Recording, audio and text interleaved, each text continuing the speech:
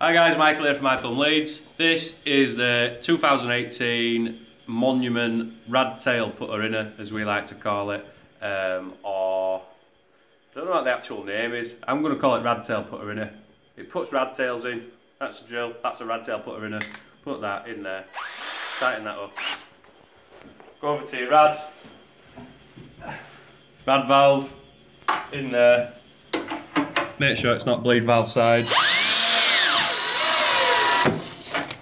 There we go. Next one. Rad valve in there.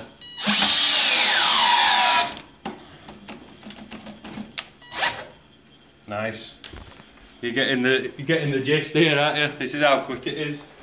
See, a lot of people will go, oh no, I just use a pair of grips, me, but if you just get it prepped like this, it does save time. That's what it's about, isn't it? Another one done. There you go, guys. The Monument Rad Tail Putter Inner, reviewed by Michael from iPlumbLeeds. Cheers, guys.